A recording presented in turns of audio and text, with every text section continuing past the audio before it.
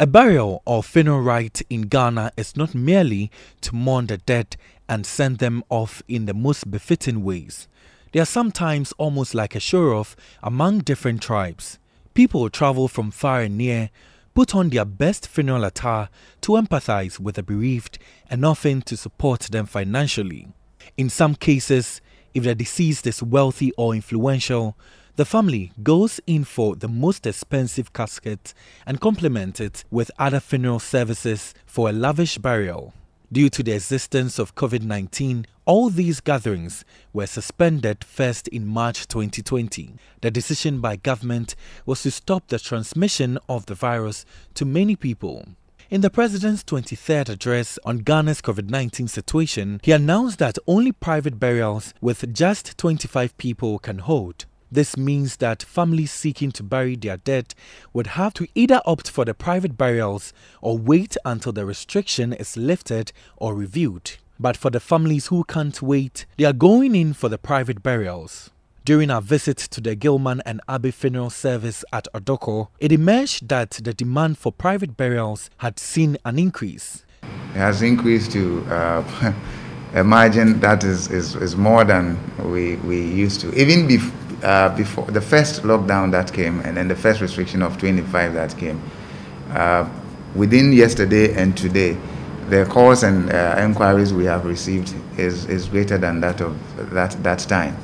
So it has increased. Yes, almost. And as it stands now, not 100%, yeah, I would say about 80, yeah, 70, 80, yeah. As it stands now, we have 2 funerals booked for tomorrow and then Friday, and we have about 2 of them that have not yet been confirmed, even though they have given us their information. However, the managing director of the facility says there's been a decline in the demand for other funeral services like the pallbearers.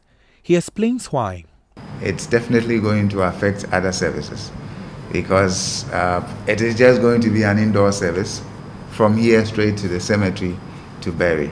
No need for an expensive casket, no need for display where they will need the pallbearer service, no need for, many of the services that accompanies during the funeral, you know. So this is also going to affect the other services. And when you look at our large showroom, casket showroom down there, they are imported casket.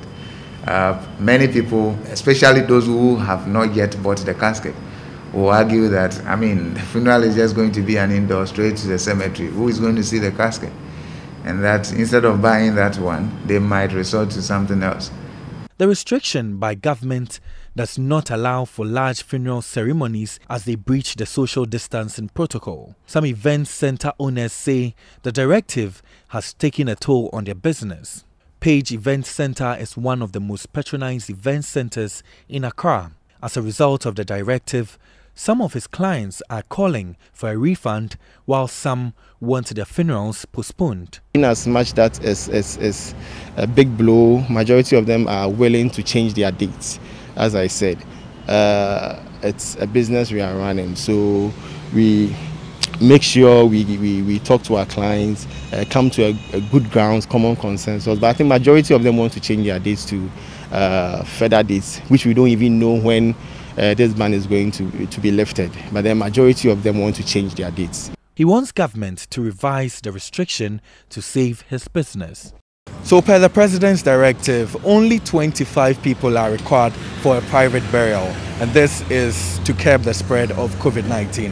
And in this light, stakeholders in this particular sector have indicated that more people are now opting for private burials. Reporting for Citi News, my name is Kweku Eduama Ansa.